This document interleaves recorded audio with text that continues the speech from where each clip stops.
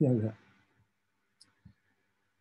So the subject of my talk will be graphemic and graphetic methods. So it will be quite short. I have only 3 parts and some references.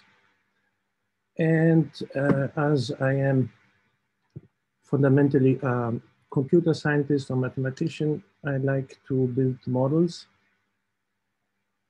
And I like also to give definitions. So let us start with some definitions so that we know what we are talking about. So this is not to teach you anything, but just to be sure we have the same understanding of terminology. So in the title, Graphemic and Graphetic Methods for Gender Neutral Writing, when I say graphemic, I'm referring to graphemes.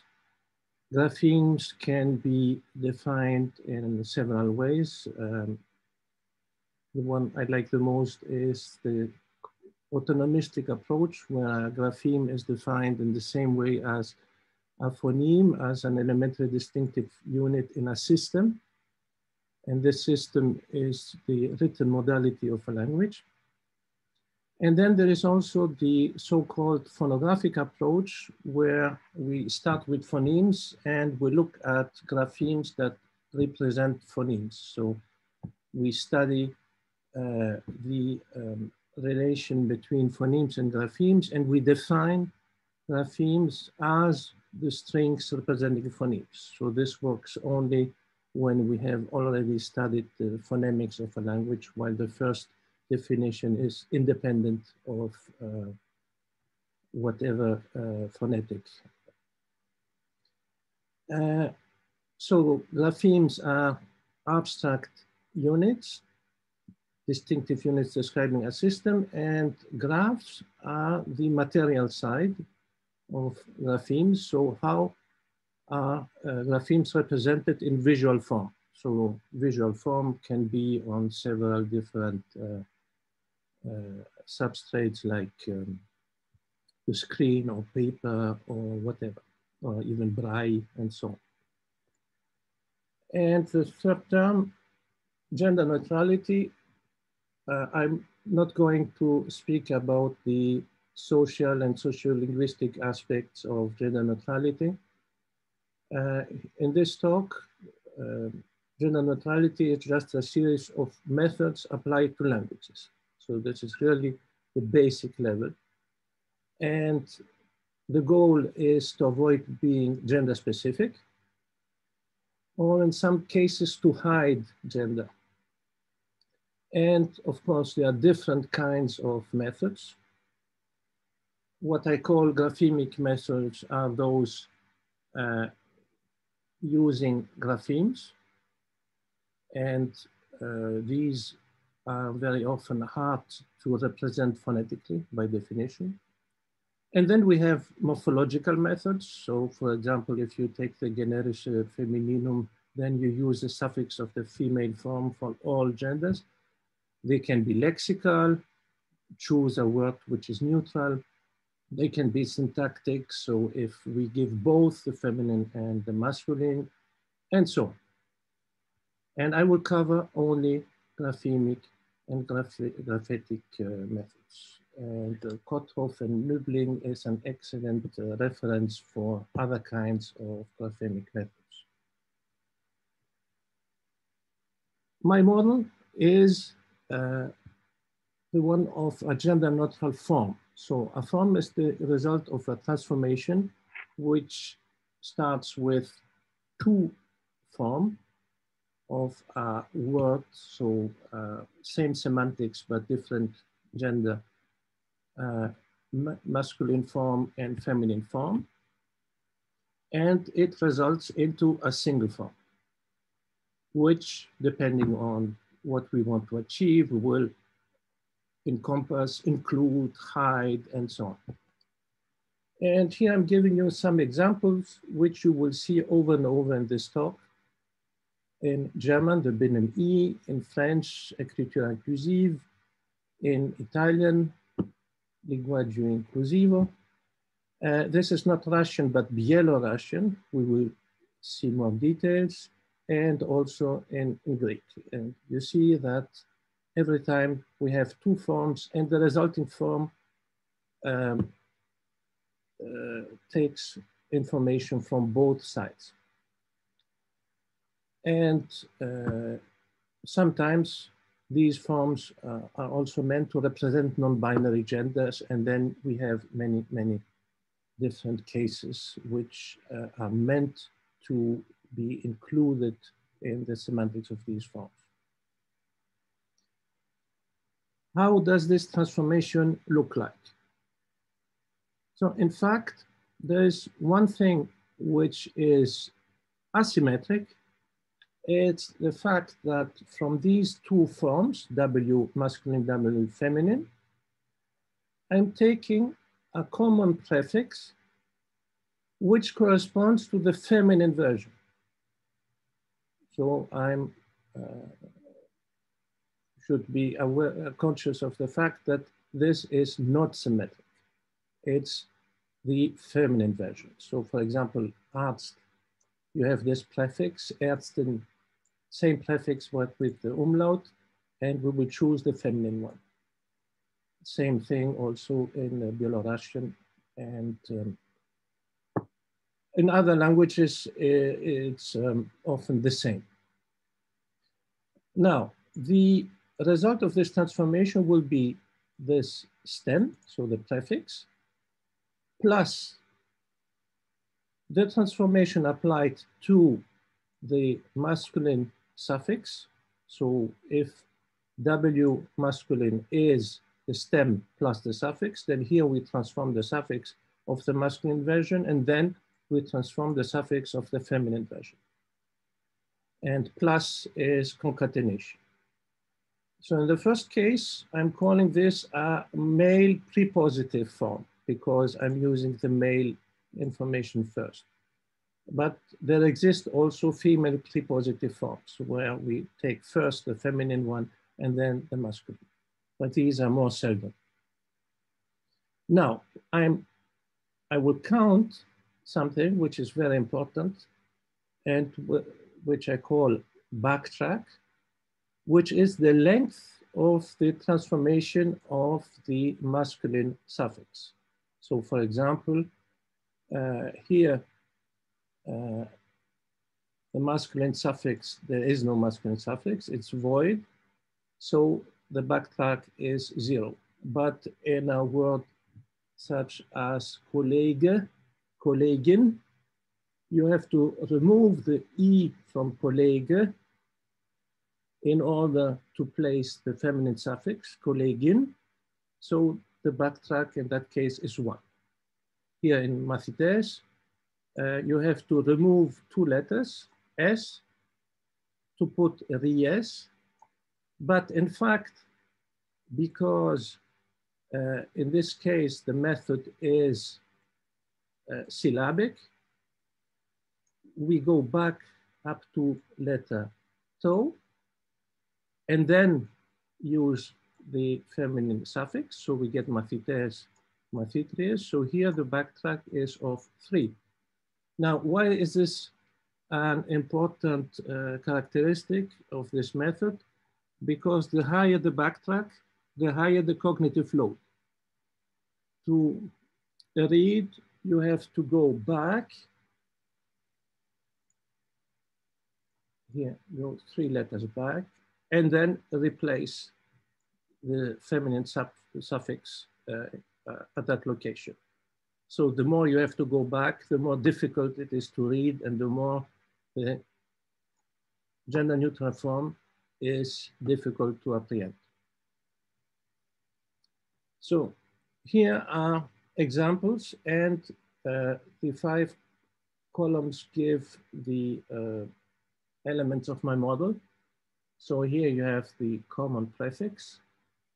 This is the masculine suffix. I took the genitive form, the genitive case. So it disappears. And the feminine form changes, not graphemically, but graphetically, since the first letter is marked by being uppercase. In the French case, there is no masculine suffix. The feminine suffix is preceded by a punctuation character, a punctuation mark, which is called a median point. And so this is the transformed feminine suffix. In Italian, the masculine suffix disappears and the feminine suffix is replaced by something which I will call the substitution grapheme. In this case, it is punctuation, and so on. Now, from this table, I deduce that we have three different methods. The first one, subst, is substitution of a single grapheme by a generic grapheme, which has to be the same for all words of the language, which I will denote by SG, substitution grapheme. So for example, here, ragazzo, the O is substituted, is replaced by SG. The second one I call mark, because as in German, the masculine suffix disappears and the feminine suffix, the first letter of the feminine suffix, the boundary of the feminine suffix is marked by an uppercase. So this mark can be graphetic, or it can also be insertion of a punctuation grapheme like in Belarusian, where we have the same method like in German, but not with a graphetic difference, but with a graphemic insertion. And the third method is join. So in substitution, we substitute. In mark, we omit the masculine suffix and use the feminine one. And in join, we use both masculine and feminine. And we join them by a generic, so once again, generic for a given language, join a grapheme, which I will denote by GJ.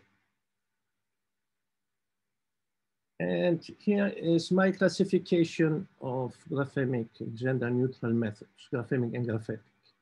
So substitution can be vocalic, consonantal, or punctuational, depending on the substitution grapheme. If it's vocalic and or consonantal, then it has a phonemic value. So the choice of the grapheme is important. If it's punctuational, then I consider that there is a single grapheme, the function of it, which is to be the substitution grapheme, and it doesn't matter what graph is used for that grapheme. It can be an @ sign, it can be an asterisk, you can choose any punctuation mark, maybe not any arbitrary, but you have a choice, and this choice doesn't matter very much. Then, second method, mark can be graphetic or graphemic. Graphetic is when you keep the same graphemes, but mark them in some way. And graphemic, if you add a grapheme at the boundary between the stem and the feminine suffix. And join can be graphemic, phonographemic, or syllabic, depending on where you will break your word between stem and suffix. So what will be the background? And we will see that in the case of French, it's actually phonographemic. Now, another notion which is important in this model is the one of privileging. So I will call a method either male privileging or female privileging if the form we obtain, the gender neutral form, is perceptually closer to either male or female. Or if inside the gender neutral form, we can see either the masculine or the feminine part. And this part is more salient.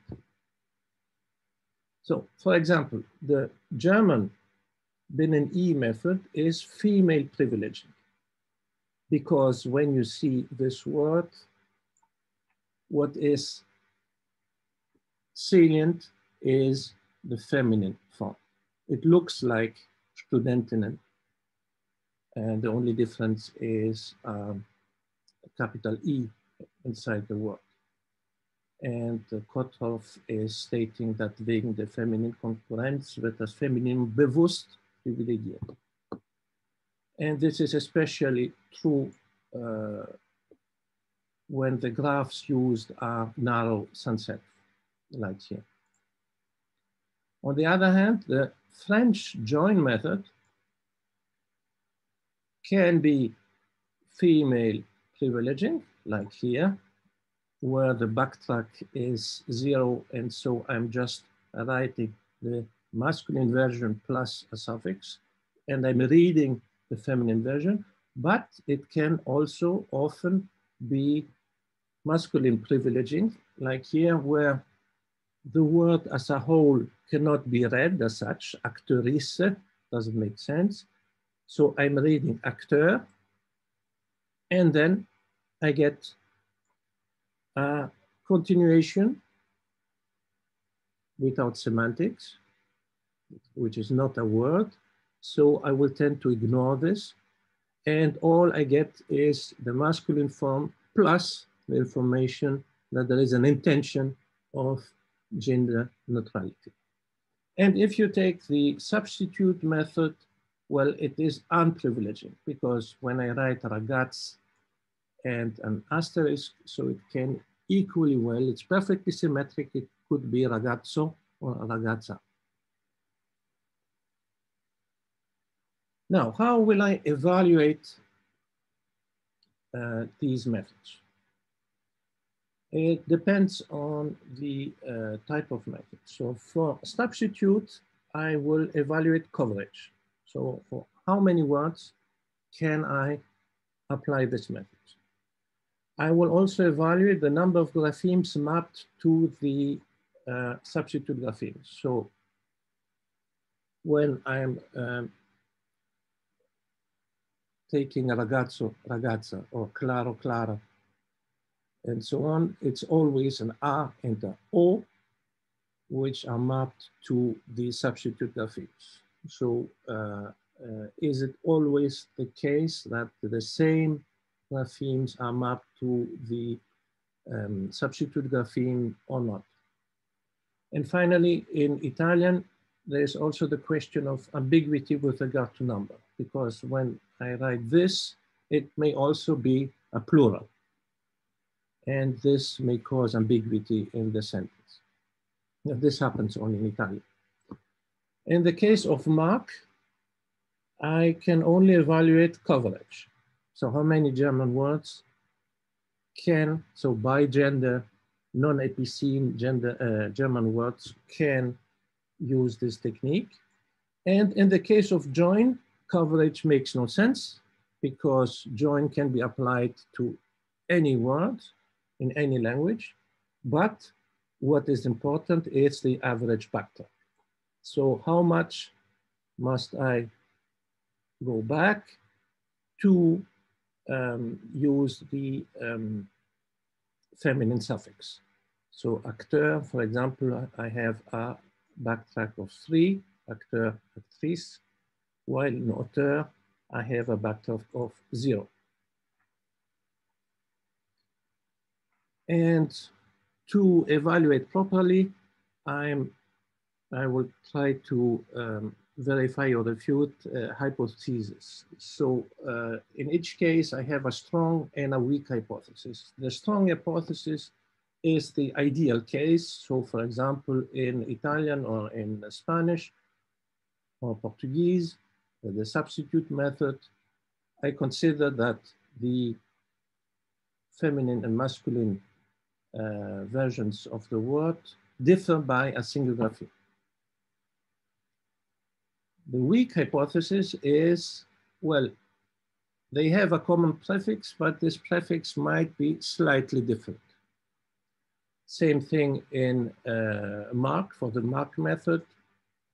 Strong hypothesis is masculine and feminine have the same prefix. Weak hypothesis is there may be a slight difference, like an umlaut in German, or like a non-zero backtrack. And for join, same thing. Do we have the same stem or not? So this concludes the presentation of the model. And now let's take the individual cases. So starting with the German Binnen E, which was first used in this book in 1981, according to Kotthoff.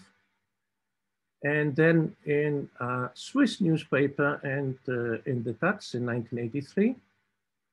And the same journal Taz is criticizing, so Österreich is criticizing the Binnen E by calling it the Erektion in text.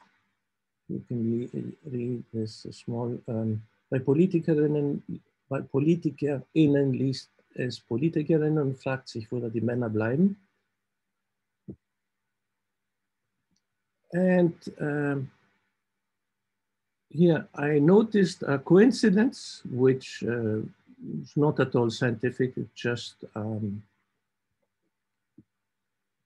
information that the title of this book is, was Sie schon immer über freie Radios wissen wollten, which is mimicking alles, was Sie schon immer über Sex wissen wollten, which was released 11 years earlier.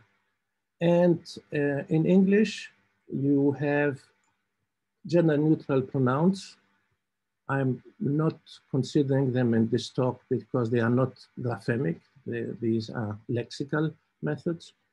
And they were introduced in a book called The Joy of Tech, which is mimicking the joy of sex. So this is a coincidence that the books in which these methods appeared for the first time have implicit references to other books with sexual content.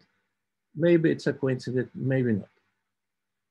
But it was just a parenthesis. So to return to Binnen E, there are rules. And for example, for dependencies of our nouns, the rule is to use the feminine form, making it even more female privileging because here you still have the capital E, but here you have simply the feminine form.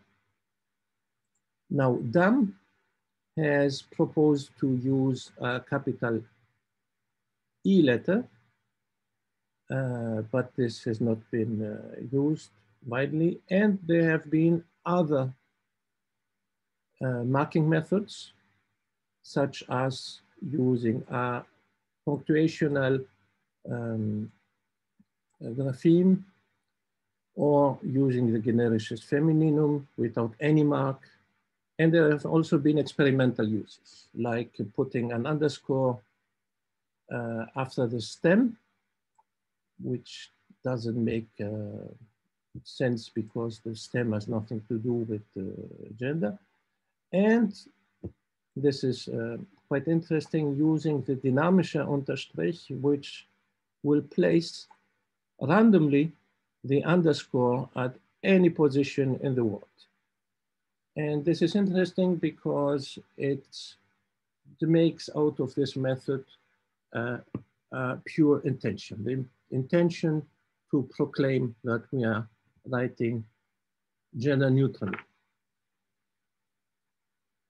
And so it gets rid of all the problems we will encounter and try to evaluate by using random positions for this grapheme insertion. So here's the evaluation of the German case. I extracted 4,561 nouns from German dictionary, which were by gender, so in which there was a mutual reference to the female form and back from the female to the male form. Of course, this corpus is not very rich, but this is all I could extract from the German dictionary. And I found that in 3,672 cases, the method can be applied with a backtrack of 0. So the length of the feminine suffix is 0. In 368 cases, you have here a phoneme which has to be removed. And in 39 cases, you have 2 phonemes, beamta, beamtin. And these cases satisfy the strong hypothesis, and then the weak hypothesis with the umlauts, and considerably less cases, 117 cases like arzt, 18 cases where you have both the umlaut and the non-zero female suffix, and 1 case, Tauber, Täuben, and I have an illustration of ein Tauber umwirbt eine Täubin. So I have here 2 Täubinnen and on this picture. This is a unique case. And then many cases where you can use only lexical methods, and also about 100 foreign words like coiffeur, coiffeuse, cowboy, cowgirl, where these rules, of course, don't apply. So I get a coverage of 92.4, which is very good for German. Concerning Belarusian, the only information I have is this paper, Gender-neutralny język I nebinary identyczności. Jak reformirować język? So gender-neutral language and non-binary identities, how can we reform language? And they suggest to use a mark method, like in German, but with insertion either of an underscore or of an asterisk.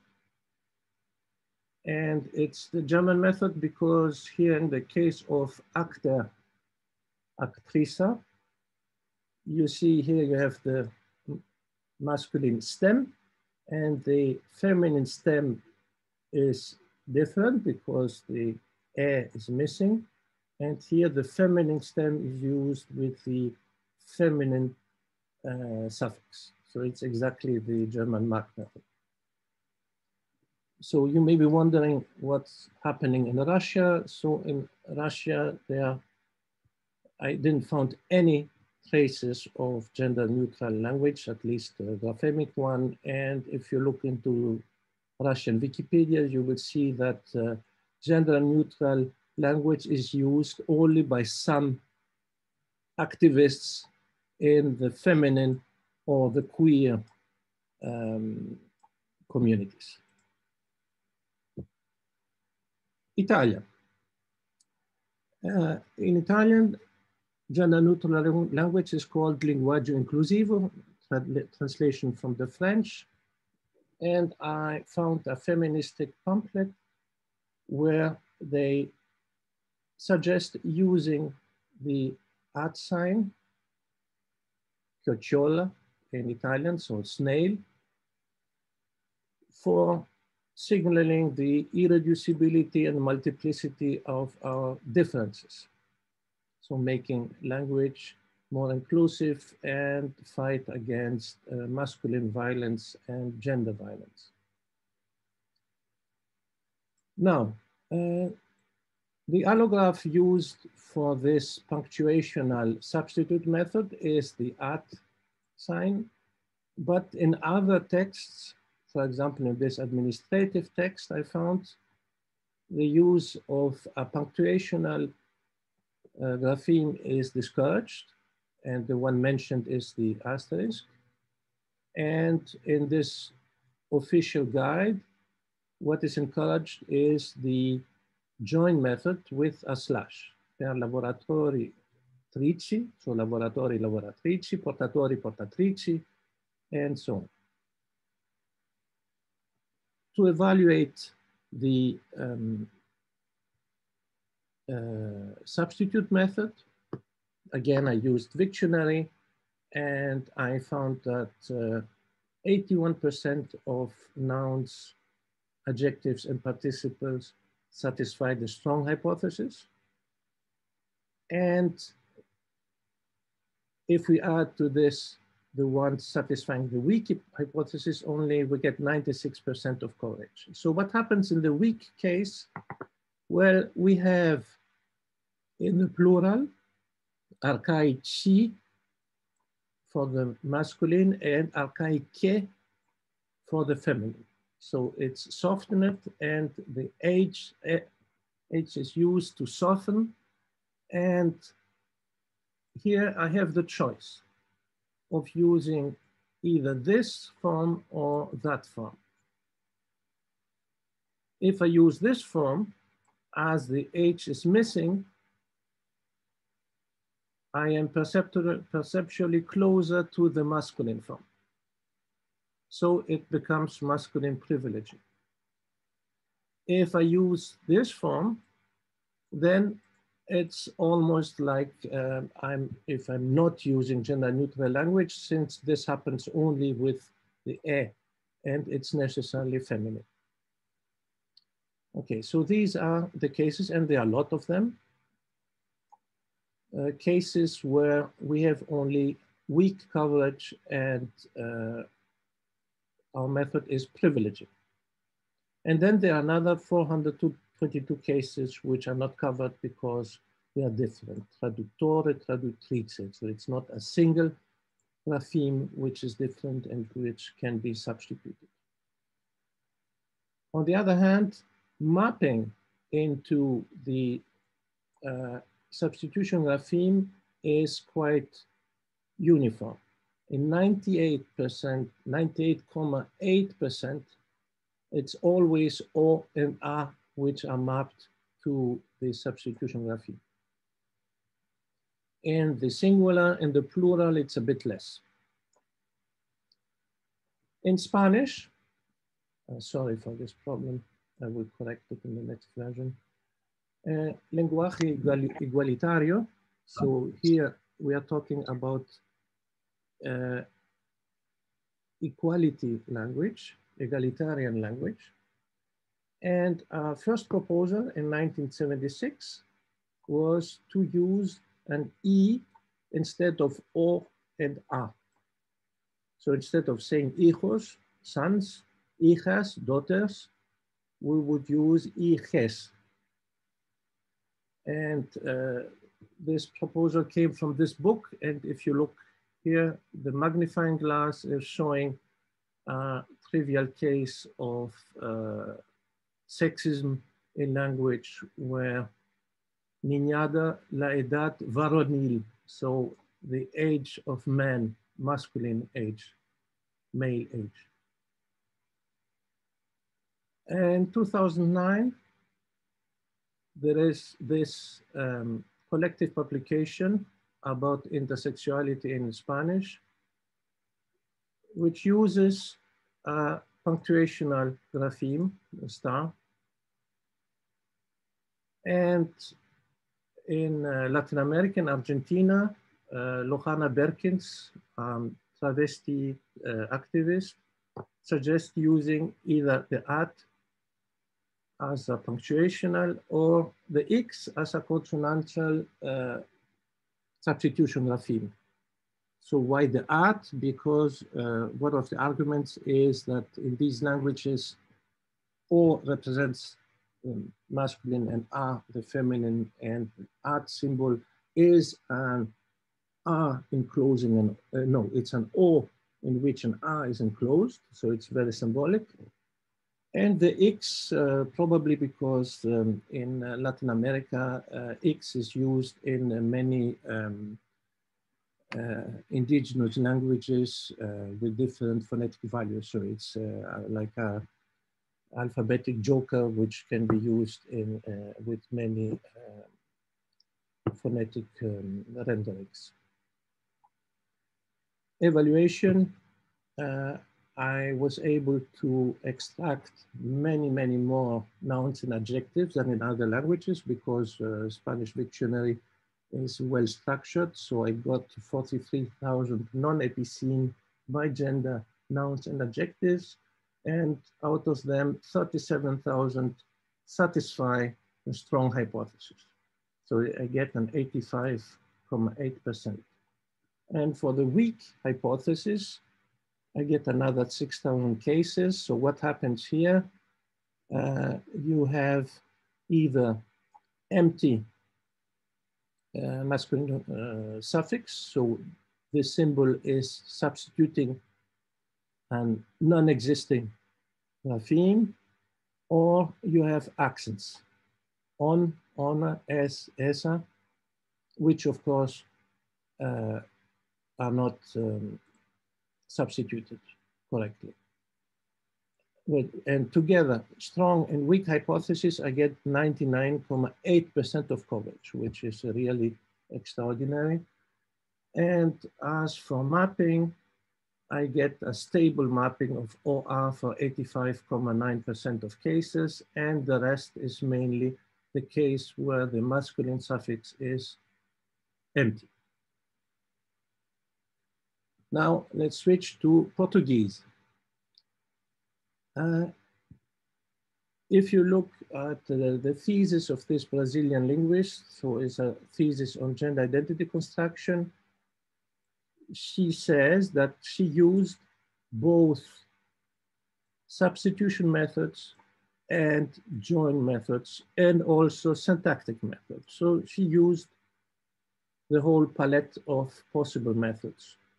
And for substitute methods, she used, well, no, this ones she used a bit less, but she's mentioning them, and she's mentioning the X and the at, but she used mainly the join method. In Portugal, the government released a guide on gender neutral writing, which suggests a punctuational join method with the slash. This is often the most conservative method. Now, a question that can be asked is prepositivity. So if I have a feminine and a masculine suffix, which one should I write first? And it's not, the answer is not given clearly in the guide, but by looking at the examples, I observed that the choice is a very pragmatic one. So the choice is the one which reduces backtrack. We will see examples. Then this happened in Portugal, while in Brazil, in 2012, in a text on women's law, Direito das Mulheres, they take the opposite direction and rather recommend using the substitute method with either an X or an at sign, and they explicitly give the symbolics of this at sign. But this is what they recommend, but what is really used in the text is rather the substitute method. So there seems to be some ideological bias here with respect to the Romance nature of Portuguese language versus the pragmatic and practical aspects of the join method. And evaluation gives good results. I have 87% of nouns and adjectives satisfying the strong hypothesis, and together with the weak hypothesis, I get 95.5%.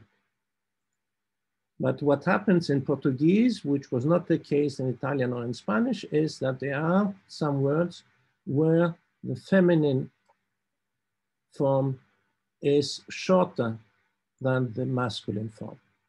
And in this case, the Portuguese will use the join method in a male prepositive way, and this will improve, this will reduce the backtrack. And again, concerning mapping of graphemes, we have 90.6% of cases where the graphemes mapped to the substitution graphemes are O and A. Now let's switch to French. In French, this tendency is called écriture inclusive, so writing in inclusive writing. In 2016, there has been an official document. So it's from a governmental consulting instance, Au Conseil à l'égalité entre les femmes et les hommes. So the equality between women and men. And they recommend a punctuational join method using the lower dot. 1 year later, a private communication agency published another manual using exactly the same examples as here, with maybe 10% of added examples. But the big difference is that they suggest the median point as joiner grapheme, as allograph of the joiner grapheme. And the other difference is that they expand the use of this grapheme also to entire words. So it's not the model of taking a common stem. There is no common stem. We take two versions, two genders of the same word, of the same lexeme, and we concatenate them using this joiner grapheme. Now, the choice of the allograph. So in French, it's always a punctuational grapheme. So I consider that it's a generic joining grapheme, and we can choose the allograph to represent it. We could use parentheses, which are used for a long time. But the problem with parentheses is that they only work with 0 backtrack, and people are used to read the whole thing as a word. We could use hyphens, but in French, there are already quite a few hyphens. Dot is a better choice, but it's already used as full stop and abbreviation mark. And indeed, this proposal has the merit of using an allograph which is unknown to French. So the median dot, in French point milieu, exists in practically all encodings, but is not used in French. It's used in mathematics, it's used in dictionaries to explicit hyphenation, but not in the language per se. And Haddad is emphasizing this by saying that the middle dot can assert a specific function. So it can be used only with this function. Now, what is the nature of French écriture inclusive? It's not graphemic, because if it were graphemic, then in the case of beau, belle, I would use a backtrack of 2 to write B-E-L-L-E, beau, belle. But this is not the case. It's not syllabic either, because if it were syllabic, quier in banquier, quier is a syllable. So I would write banquier, median dot, quier. And this is not correct either. But as you will see, French écriture inclusive is phonographemic. So let's take these two examples, beau, belle, banquier, banquière. Phonologically, beau is written B-O and belle, B-E-L, belle.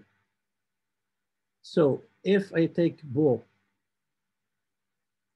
if I take the phonemic representation of beau with a backtrack of 1, I get a B. So B is common to beau and belle.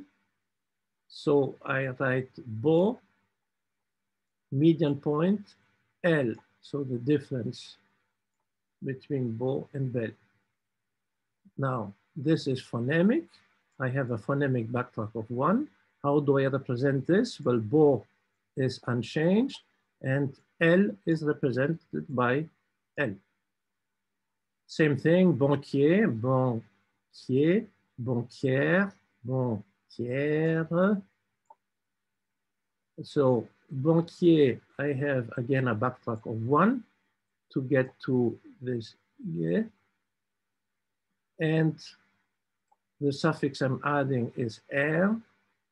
And this is exactly what is written here, banquière completely, and then the graphemic representation of er. Now, what are the specificities of écriture inclusive? Well, one thing which is unique in French gender neutral writing is that the plural is included with a second occurrence of the joining grapheme. So ami in the plural will have 2 median dots. Acteur, ris, S, mise. Now, there is a rule for this. The rule is to process masculine and feminine separately. So we take the, to process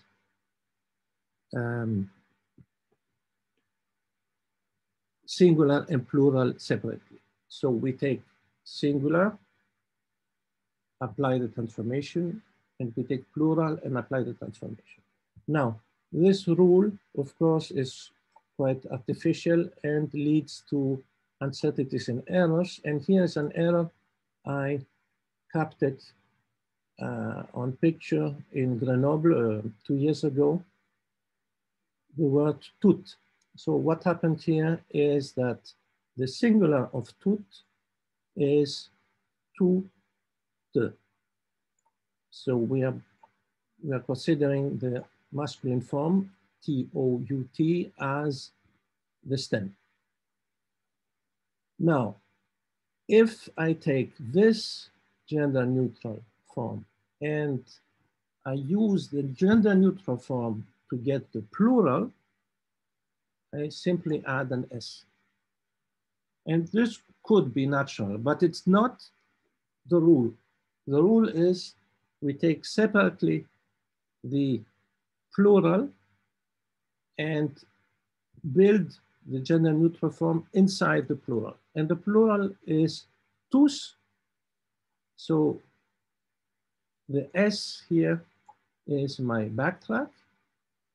And I write toute with the median dot here between the stem tout and the S, which here is considered as the masculine suffix. Which here is considered as the plural, so I'm just adding the t. And you see that the correct form is to place the median dot here, while for the singular, it's placed there.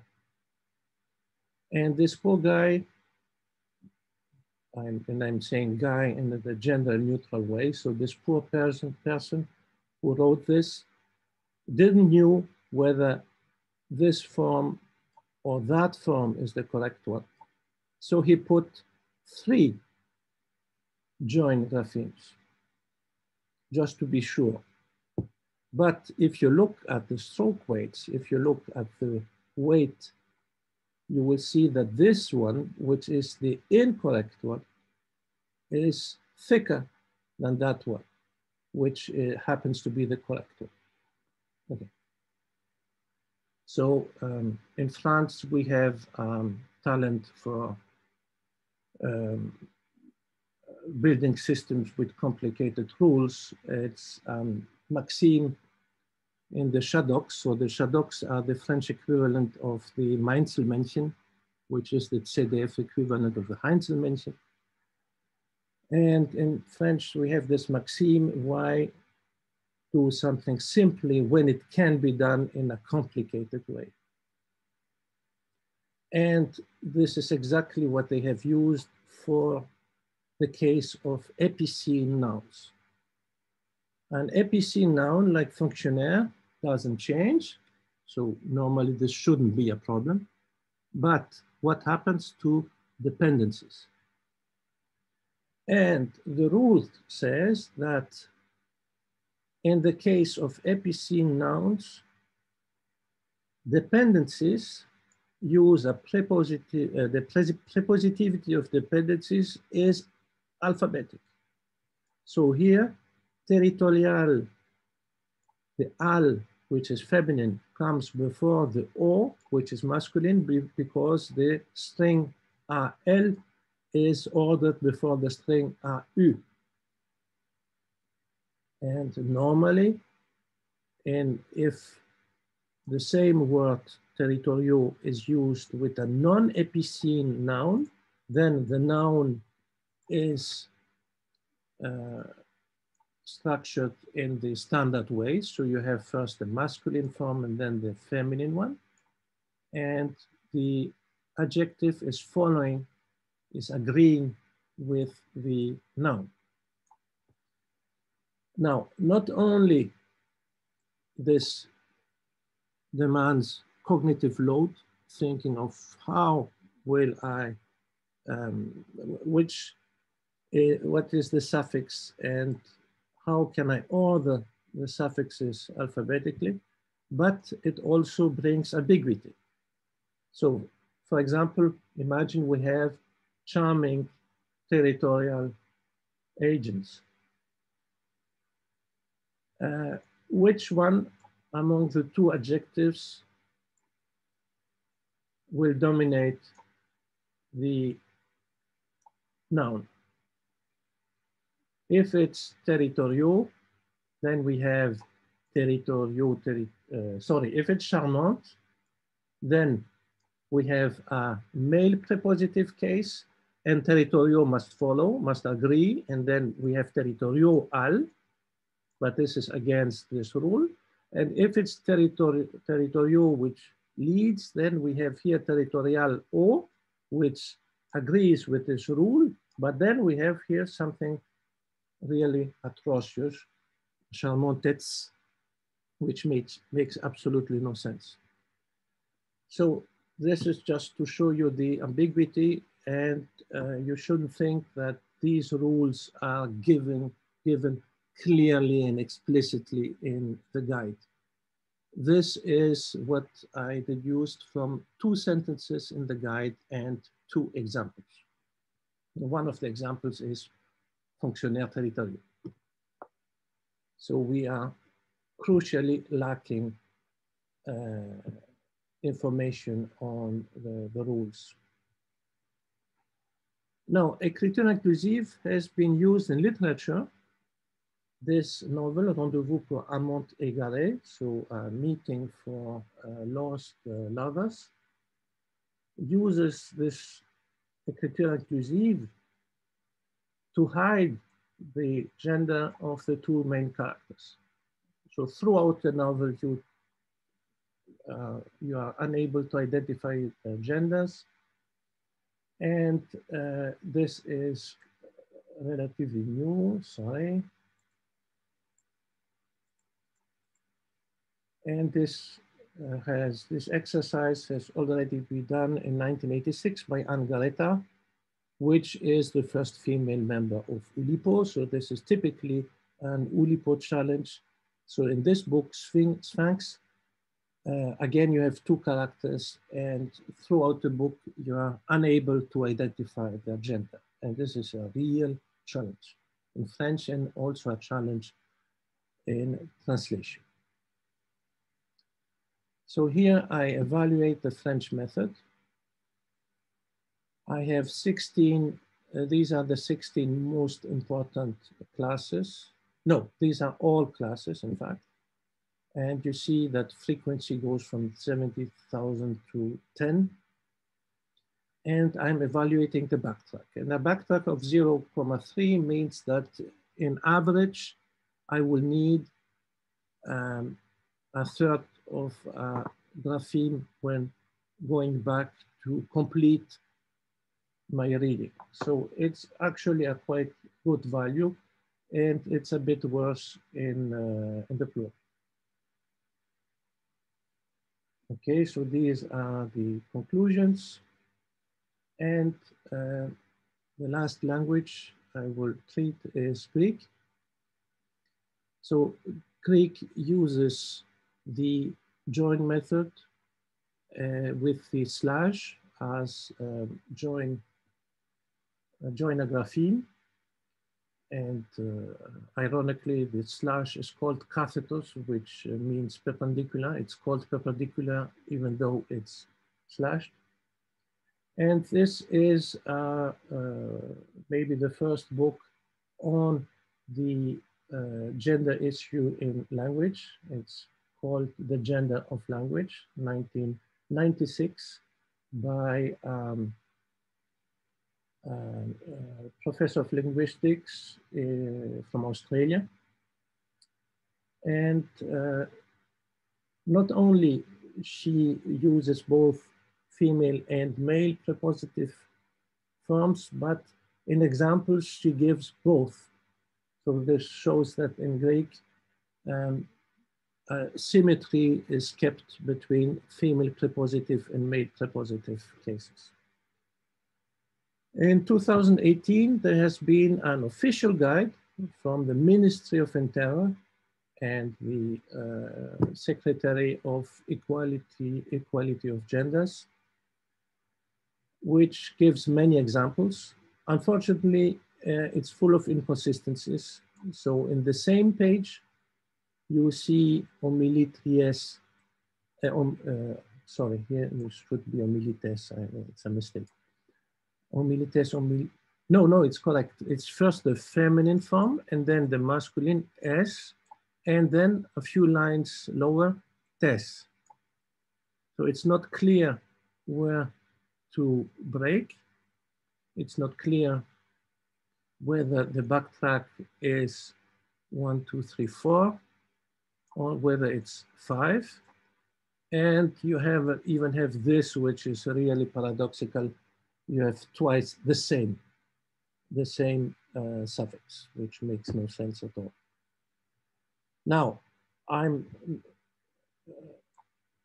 inconsistencies are problematic, not because I'm a perfectionist, but because no clear rules are given, and therefore we need the examples to infer the rules. What is interesting with this document is that although it's official, it's governmental, it mentions subversion, anatreptiki, and awakening of the reader, afipnistika. So it's explicitly said that we will mix prepositive and postpositive forms to be subversive and to awaken the reader. And I find this quite sympathetic from an official document. But in reality, it's more difficult because in Greek, you have the language is very gendered and you have cases, so that using gender neutral language can be cumbersome.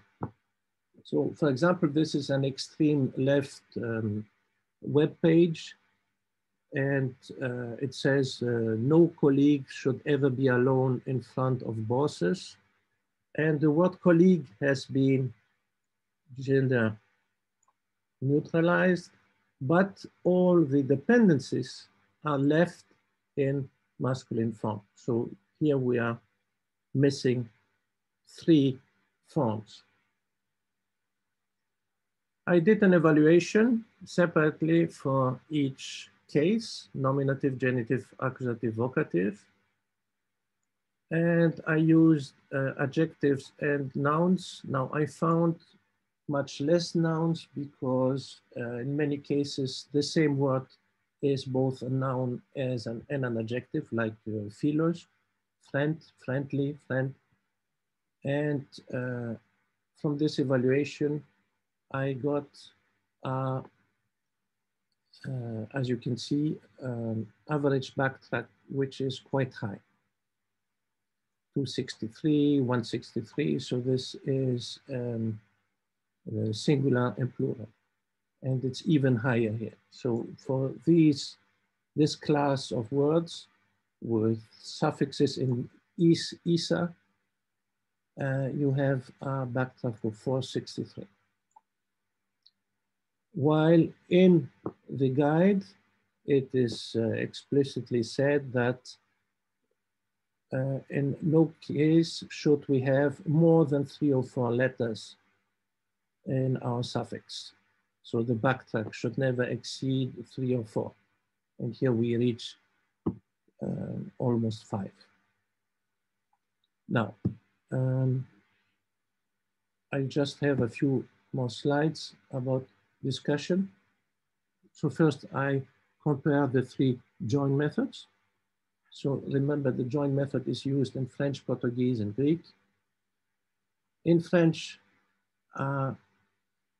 grapheme joiner is defined only for this function.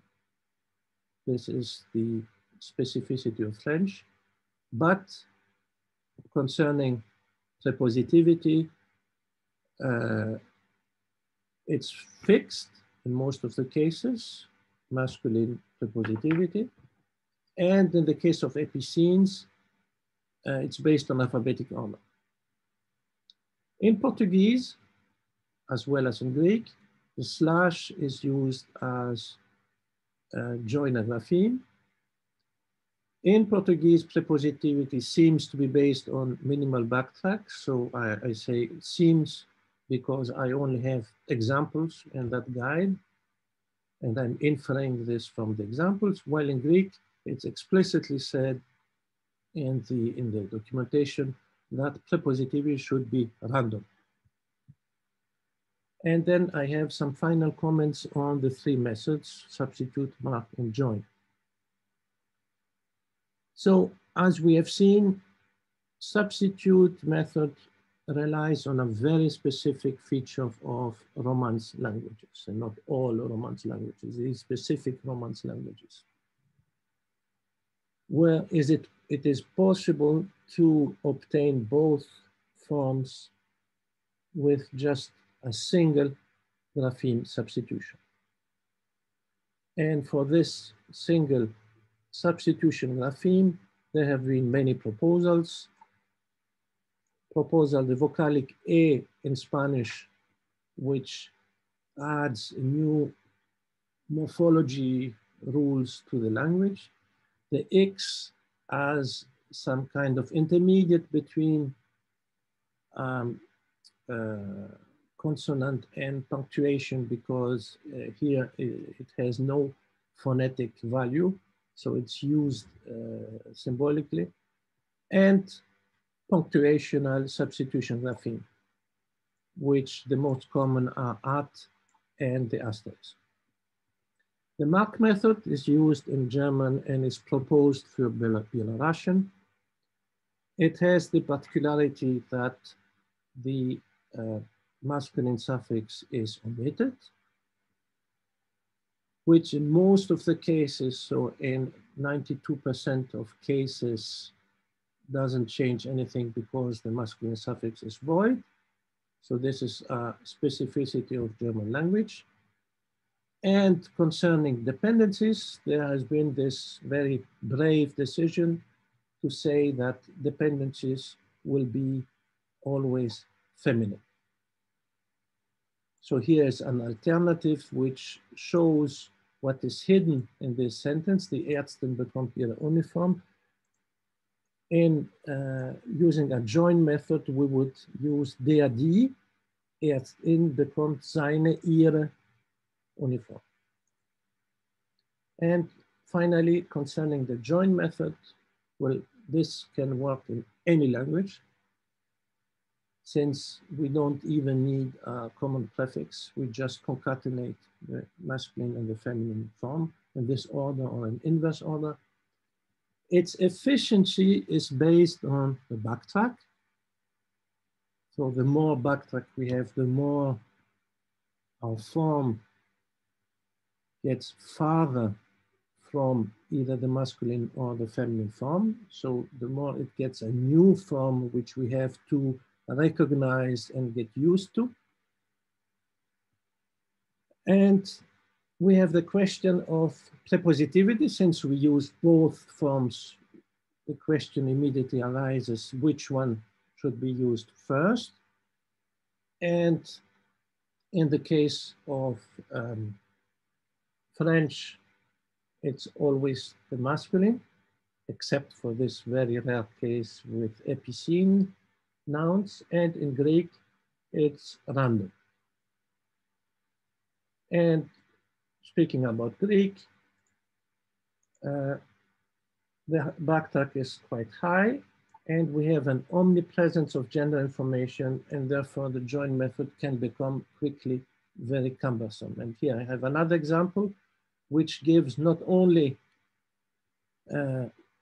many cases in the same sentence, but also the necessary agreements, because this is something I didn't say, but it's obvious. When you choose a prepositive order, then all dependencies have to agree with this order. So here, the worker should consider er colleague as er friend, English gender neutral, will become oi ergatis ergatisa, na θεωρεί την τον, συναδέλφισσα συναδέλφο, του της ως φίλη ο.